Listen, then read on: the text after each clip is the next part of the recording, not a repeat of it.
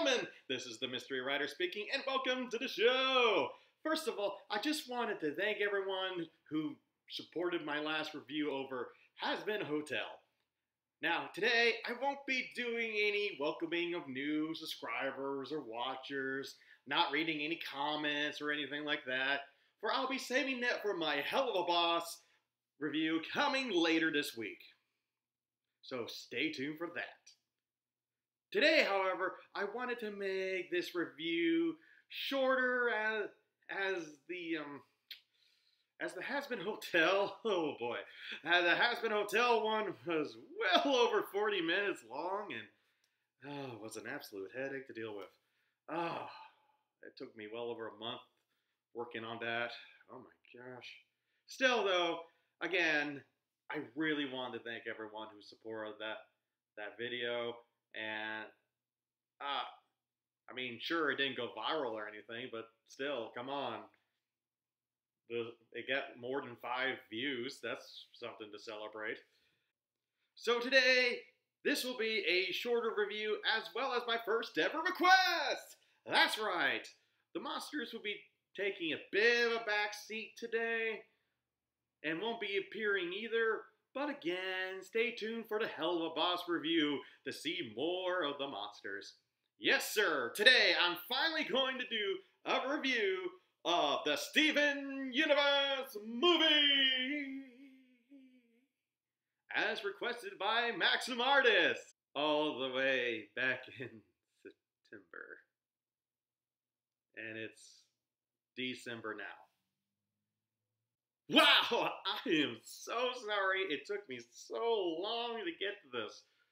And again, Chi-Chi, who does collaborations with one of my personal favorite YouTubers, Will Ryan of DA Games, did just release a cover, an electro swing version of Other Friends over the weekend. So I guess the movie is still relevant despite being released all the way back in August. Yes, the Steven Universe movie has stayed with the internet for months now, with the movie star attraction Spinel becoming a fan favorite and even a meme that seemingly refuses to die. But does the movie warrant such fan favor? Plus, Steven Universe Future just started airing recently, so it's a good time to be talking about this. Plus, did the Steven Universe movie deserve better by Cartoon Network? What I mean is, because of how popular it has become, did it deserve a theatrical release instead of straight to TV? Before we can answer those questions, let's start off with a short synopsis of the movie, shall we? So, taking a page from Snow White, Pinocchio, and about a dozen different Disney movies, the Steven Universe movie begins with what else but a picture book, opening and then revealing to be read by none other than White Diamond herself, recapping what has happened in the previous series before Steven, now 2 years older, announces his plans to live on Earth with his friends now that he has established peace across the universe. The Diamonds grow concerned over this and plead with Steven to stay. Blue says she hasn't shattered anyone in a long time. Yellow disbanded her armies. Wait, what? Are you kidding me? Really? Really? She disbanded her armies. Wow. That definitely won't bite him in the rear end later on. Oh, wait. We still got 90% of the movie to get through. Of course it won't be! I'm getting ahead of myself. I'm getting ahead of myself.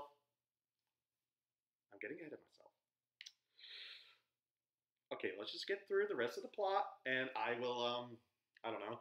I will elaborate on all this later, okay? Okay.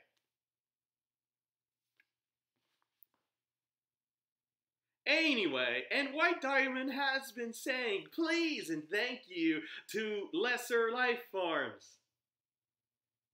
Yeah, because That will definitely make up for thousands of years of intergalactic genocide. Saying please and thank you and being polite. Yeah, just ask Hitler how that went. Regardless of their pleas, Steven goes home, runs into Connie, and even gets a little bit of kiss on the cheek before she leaves for space camp. Yeah, I used to work for space camp, and let me tell you, just trust me on this, it's not all it's cracked up to be. Steven meets up with the rest of the gym, singing about happily ever after, before everything is so rudely interrupted by none other than Spinel, who appears packing some serious heat, with an ejector and a rejuvenator. We'll get some explaining on what those are later. Spinel easily defeats the gems, but because Steven is half organic, he manages to withstand the blows of the rejuvenator for the most part and defeats Spinel with her own weapon. Of course, however, this isn't without some serious consequences, as Steven has become powerless, as the rejuvenator, as Bismuth later explains, has the ability to reset gems to their default forms, which is exactly what happens to Garnet, Pearl, and Amethyst, and even Spinel, as she too returns to her default form. A fun, loving, friendship-seeking homage to 1930s cartoons. And so, for a majority of the movie, Steven is trying to help his friends and even Spinel to regain their lost memories with taking Amethyst to all her favorite places, fusing with Greg at a rock concert, and, of course, Garnet is saved for the climax. But more on that later. Spinel even regains her memories and reveals to Steven the horrible truth. She was his mother's, Pink Diamond's, playmate before she was ultimately abandoned at the garden they used to play in. Apparently, Pink tricked Spinel into playing a quote-unquote game and where she was supposed to stay in one spot. And because she was a loyal friend, that's exactly what she did. For 6,000 years! My gosh, she stayed in one place for someone who ultimately abandoned her for 6,000 years? That is insane and horrible! I knew Pink Diamond wasn't all that great, but my gosh, this is just a new low. If the bar was here, the bar is now over here. It's not even on the screen anymore. Do you see that?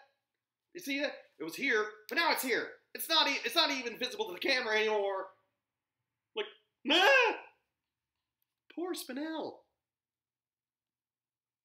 And so, Steven convinces Spinel to stop her attack on Earth, which she does, but once she's done, she feels duped and used by Steven, consumed by these new emotions that she ultimately doesn't understand. And this is only made worse by the reveal of Steven still being in the possession of the Rejuvenator, which he has had in his pocket the entire time because he couldn't bubble it away. Steven tries to explain himself, but Spinel is not having any of it, losing trust in everyone because of what his mother did to her, and believes Steven is going to use her own weapon against her again to force her back into her default form.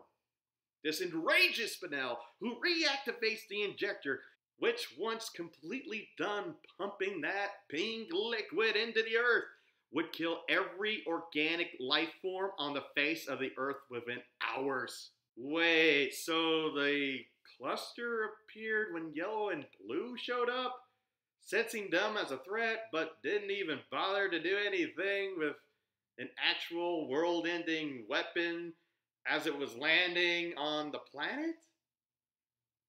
Yeah, talking about needing to put their priorities straight.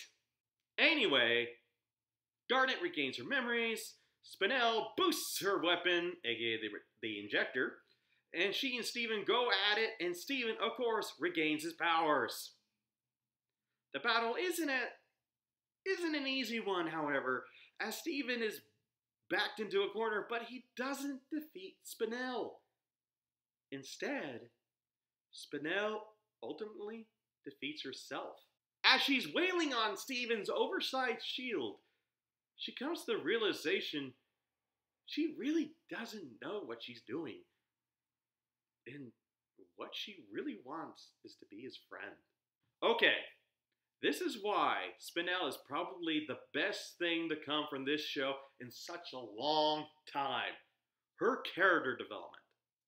On one hand, she wants revenge against those she perceives to have hurt her, while on the other hand, she doesn't really understand these new angry emotions and instead wishes to be friends.